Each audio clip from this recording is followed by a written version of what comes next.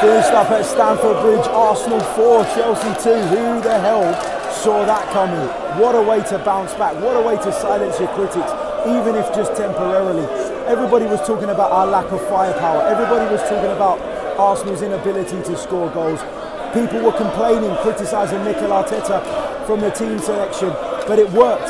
It worked to a T. A couple of silly mistakes allowed Chelsea back into the game a couple of times when really we shouldn't have given them a hope, but we still had the spirit, we still had the fight to keep our heads up and get another couple of goals late on. The atmosphere in the away end tonight was incredible as well.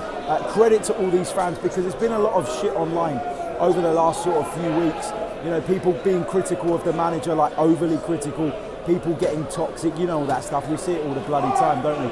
Every time Arsenal lose a game. But what I learned tonight, what I saw tonight from this away section of support, is that the majority are still very much behind this team, are still very much sort of enjoying the ride, really believing in this group of players and feeling as though we're moving in the right direction.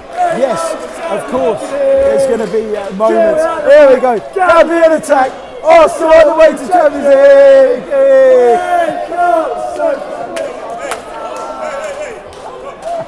Brilliant stuff. But yeah, just, you know, running through the team in terms of their performances. Aaron Ramsdale, I thought he could have done a bit better for Chelsea's first goal, to be honest.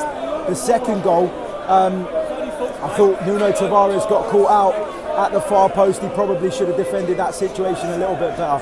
But Arsenal, you know, it's a big win, and it's not just about the 3 points. Obviously the 3 points are massive, but it's about the confidence boost.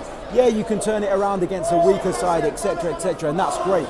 But it's brilliant, isn't it, when you get a win like this, because it can really lift spirits. So yeah, really enjoyed it. As I said, Ramsdale probably should have done a bit better for the first goal. Tavares had a good game going forward. I thought he gave us a lot of legs on the left-hand side, even if he did get caught slipping defensively for that Chelsea second goal.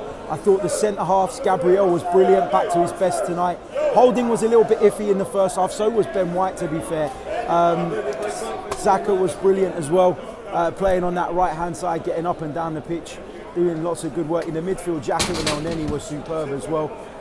Yeah, brilliant all-round performance. Eddie Nketiah as well, the star of the show tonight. Got a couple of goals, Eddie Nketiah. He's been getting a lot of criticism lately, so delighted to see him obviously get his sort of reward for his hard work that he's been putting in behind the scenes.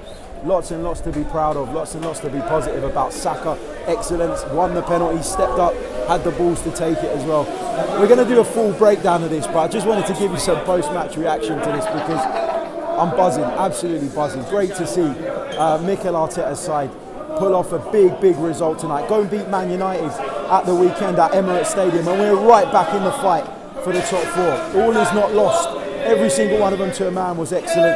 I might have forgot people because I'm buzzing and my voice is gone, and I've had a few drinks, I'm not going to lie. So we'll be back tomorrow with a proper full-length thing, maybe even later tonight, just depending on what time I get home. But superb result, superb win. Come on, you Gunners.